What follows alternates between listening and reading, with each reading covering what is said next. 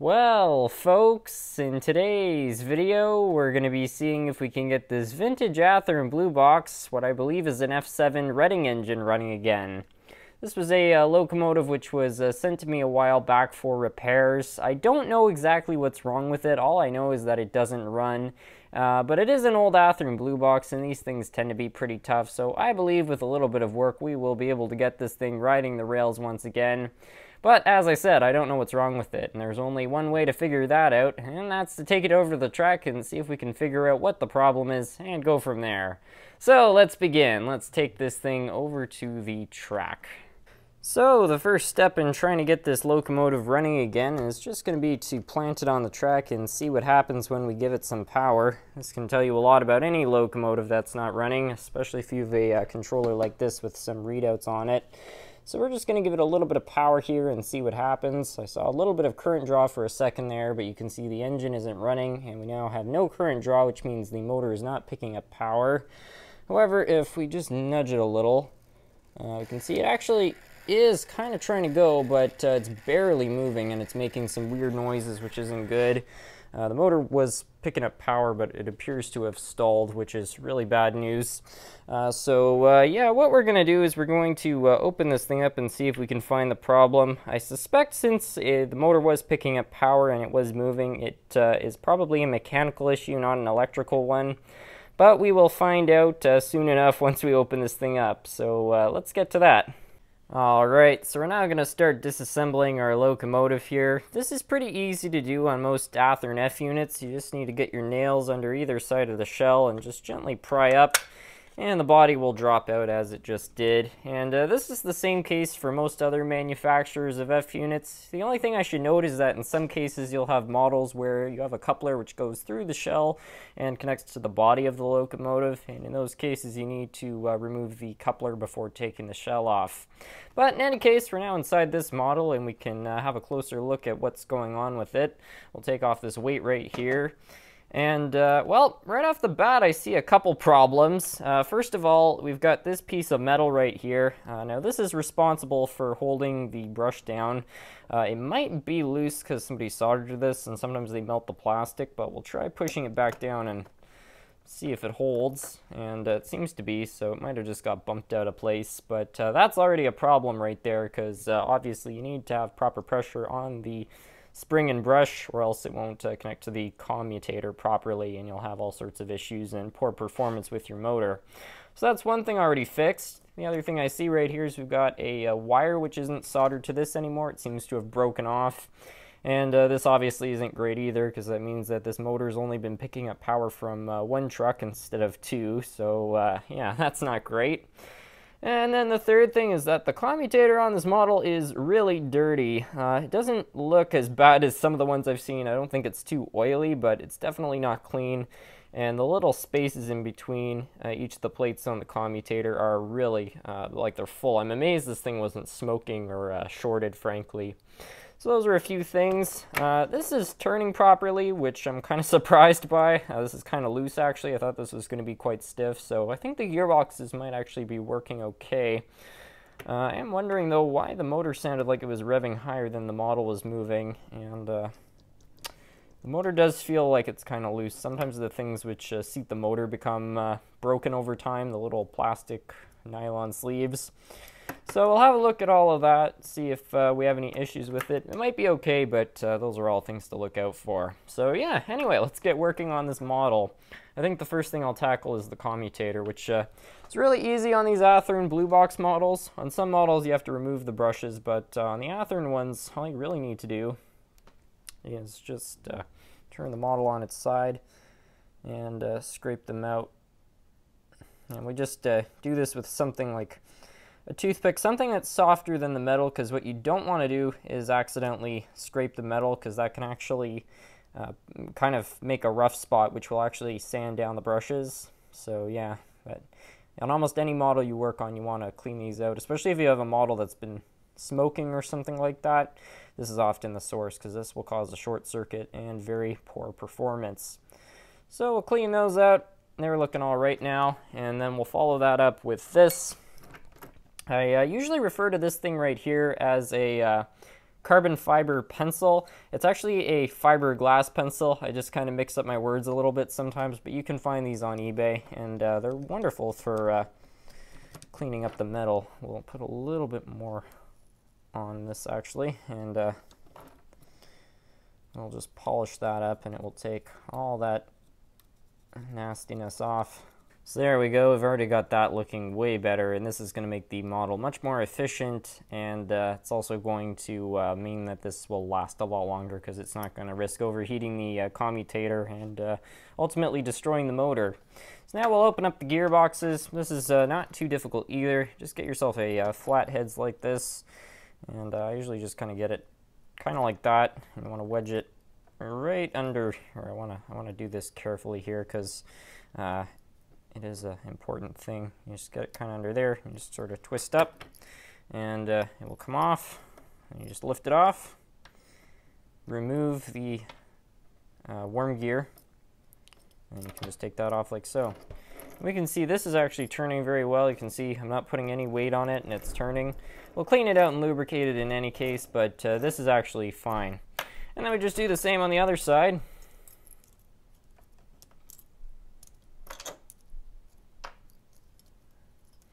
And this one's been soldered, so we'll have to unsolder it first.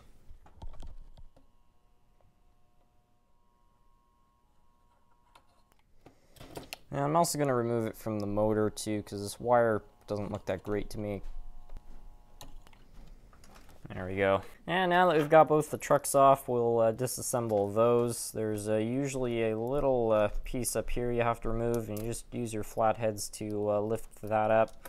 Take them both off. There's obviously one on either truck. And we just remove both of those. And then for the bottom ones, you kind of go at them like this, and you sort of just twist inward a little, so you're kind of going in at a bit of an angle. Just kind of turn this a little to get those off.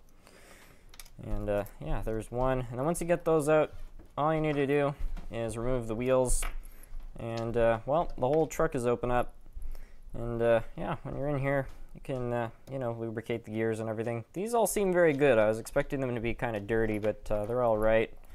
Check the bearings, make sure they're all turning properly, and just repeat the process on the other truck. For cleaning any parts up, we'll just put a little bit of alcohol on a tiny piece of paper towel, and this bit right here actually connects to the frame. This is really dirty with grease and stuff like that, so that could be an area where there might be some electrical problems. So we'll clean that up all nice. So we're now going to start reassembling the first truck, which we took apart. If this was really dirty, I would suggest cleaning it with some alcohol, and if it's really greasy and stuff like that, you could take a little bit of dish soap and some warm water and scrub them with all the gears and everything with a toothbrush. But in this case, everything doesn't seem to be too bad, so I'm just going to give it some fresh lubricant and put it back together. To do this, we'll just put a little bit of oil there, and then all we need to do is get these pieces back together. Put these back in. I recommend getting a little screwdriver just so you can get the bearings all lined up to get them back into place. Sometimes these can be a little bit finicky. There we are. And then we just snap the cover back on, and we'll do our test. You can see without applying any weight to it, the gears are turning freely, so that means this is all working properly. So yeah, that's pretty much good. Now we just need to do the same thing on the other truck, and we'll be in business. I'm also going to put a little bit of conductive lubricant on each of the wheel bearings since they are picking up power. This will make the trucks turn even better, which is great, and will also improve the electrical connectivity on the trucks, which is also a benefit. So yeah. I'm also quickly just going to remove the rest. Alright, so we're now going to begin reassembling the model now that we've got both of the trucks working properly. And we'll, to do this, basically just lift this up. I'm actually going to put a little bit of conductive lubricant on the area we cleaned earlier just to make the connection even better, and also lubricate this as it turns. We just want to work that up over there, and you should just feel it kind of sink in once it's in the proper position. And we'll take our worm gear here, feed it up through there. There we are, that's what we want. And we'll also lubricate both of the bearings like so on the outside, and then for the worm gear we're going to use a grease and oil mix to make sure that's well lubricated. So to do this, we'll just drip a decent amount of oil onto the worm gear there, follow it up with a decent amount of grease. You want to kind of mix it, kind of like for every 4 parts of oil you want to put 1 part of grease, roughly, something around that. It can be varied a little bit depending on the locomotive and stuff like that. If you're working with metal on metal parts though, put more grease than you would, maybe half grease and half oil, just because basically the more friction there is, the thicker the lubricant you want for that particular application. And then we'll just put these both back on. You just get them into place, snap them in, and yeah, just like that, you've got that all back together. And now all we need to do is get the wiring going again. We're going to put a different wire on though, because the old one was kind of crap. So yeah, I've already got this wire all configured. If you want to replace the piece of metal which connects these pieces together conventionally on these locomotives with a wire, always find a wire decent thickness, but more importantly, you have to find a wire that's very flexible, because if you find a wire that's too stiff, it can actually cause the trucks to do kind of funny things and they might not turn properly. So you want something very flexible. You also want something that's long enough that there's enough slack that when this thing moves about, it's not going to break off or prevent the truck from moving. So yeah, anyway, we'll solder that up. We'll put flux on each part of the wire here, and then we'll grab our soldering iron. Let's put a bit of solder on each of these, and also obviously if there wasn't solder on these, you'd want to pre-tint them with some solder. And you just get a good amount on there. For soldering to the motor, always do it in the middle here. Never do it to the sides because you'll melt the plastic if you do, but if you do it in the middle and you work fast enough, you shouldn't have any problems with that. But I have seen it happen. So that's all good. This part of wire is actually a little bit too long for my taste, so we're just going to shorten that a little bit. Doesn't need to be anything crazy. Just you don't want too much wire going around there where it could get caught in something. You want just enough wire to do its job, but nothing more. And already got some flux on here, so we'll flex that up. And yeah, there we go. As for the motor, we will put a little bit of oil on each of the bearings. The back one you don't have to be as careful with in terms of putting oil on it, but for the one on the front with the commutator, I'd be very careful, just because if you get oil on the commutator, it can burn. You can put certain types of lubricant on the commutator, but if you decide to do that, I would put very modest amounts, because it can burn and it can get caught in between the plates and cause shorts, so it can be a lot of trouble. So be very cautious on that. Err on the side of caution. But in any case, we've got this whole thing back together. The motor seems to be seated. Everything seems to be turning properly. So we'll put the weight back in place, put the shell back on the model, and I guess we can take it over to the track and see if it does anything different than it did before. Alright, we're now going to set the model up on the track and see how she runs after all that. Find out if our efforts have paid off or not. Wow, look at that. That's pretty good, I think. Definitely running a lot better than it was before. Let's have a look here too. It's even running efficiently. Check that out. That's a little bit less than most Athearn blue box engines draw. It could be because it doesn't have a light. That would definitely reduce the current draw by a bit, but still, it's running quite well. And if we slam the power right down to 0, it even coasts for a decent amount of time too, so even that's working well. So yeah, overall, I'm pretty happy with that. There's only one more thing I'd like to take care of though, which is that the wheels on this model were super dirty, so I'm going to show you how you can clean those really easy on these Athearn models. Get yourself a little piece of paper towel like that, just cut off a bit. get yourself some 70 or 90% rubbing alcohol and just drip a little bit of that on there. You don't need a crazy amount. And then what you do is you run the model onto that, and then you need to hold it with, yeah, how am I going to do this? Okay, in this case, for this example, because I'm using a camera, I'm going to set the momentum, but really all you need to do is just hold the model, and once it revs up,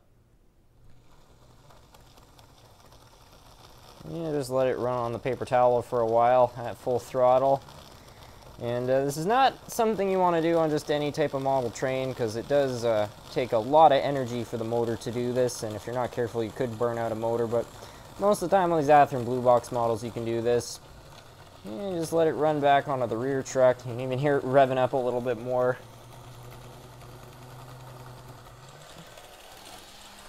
And yeah, auto cleans itself. So that's easy wheel cleaning. Well, folks, that's going to be it for today's video. I hope you all enjoyed. I quite enjoyed working on this old Athearn Blue Box model. The old Athearn Blue Box engines are really quite fun to work on and get running again when they break down, which I don't find is too often. But yeah, in any case, I'm happy we got this model running again. Anyway, I'd like to thank you all so much for watching.